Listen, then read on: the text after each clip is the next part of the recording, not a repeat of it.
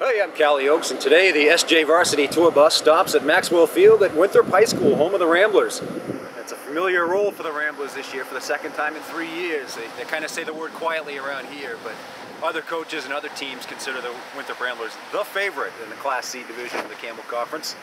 Why is that? Well, we'll go into the reasons with Coach Joel Staunton and a couple of the players.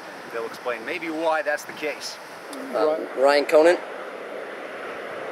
Ryan, totally different atmosphere this year. A lot of juniors on the team last year. You kind of knew it was maybe the in-between year, so to speak. A lot of people talking you guys up for all your seniors this year. What do you think about your chances? Well, we know we're experienced. We have a lot of depth at all positions, so we're pretty confident.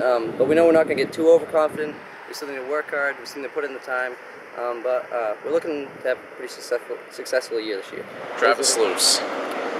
All right, Travis, quarterback of the Winthrop Ramblers. What are your thoughts going into senior year? Kind of last year was kind of a learning year for a lot of guys at the varsity level. This year, a lot of confidence going in? Certainly. We practiced a lot over the off season. Like, receivers got together. We throw quite a bit, so we're getting pretty pumped for the season. Can't wait to get started next week against Madison.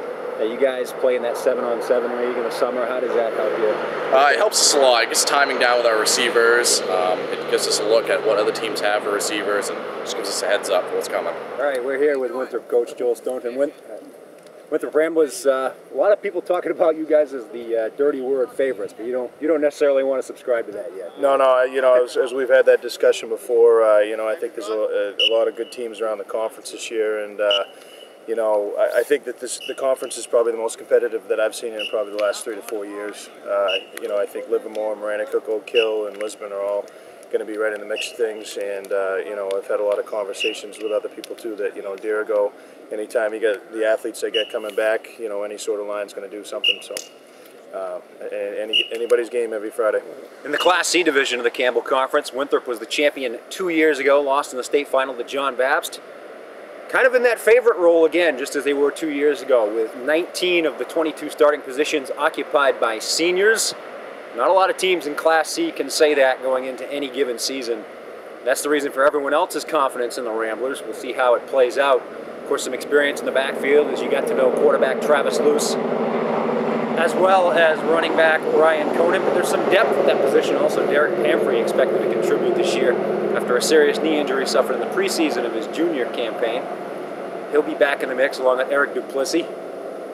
The line is relatively experienced. Chris Bowers, the center, is the only junior. Everyone else is a senior. Chris Halligan, Ryan Castongwe, Travis Sherman, and actually Tyler Reeves is also a junior, but still an experienced group. The only other junior in the starting lineup is defensive tackle Robin Cook. Everyone else on that team is senior. Conan, a two-way starter at linebacker, along with Duplessis, Hunter Sherman, Travis Hutchins. That's going to be a good group, a key group on defense. As we know, when Winthrop has been successful in the past, their defense always contingent upon that speed and that quickness and able to jump off the ball and make tackles at the point of attack. Winthrop's schedule gets tough early. Week 2, they go up against defending champion Dirigo. It will be at Dixfield. That will be a pivotal game. Also, at the end of the season, Winthrop knows they'll have to contend with the likes of Lisbon, possibly Yarmouth, some of the other favorites in the Class C division of the Campbell Conference. But it could be another magical championship season in Winthrop. We'll see how it goes. For SJ Varsity, I'm Callie Oaks. See you on the sidelines.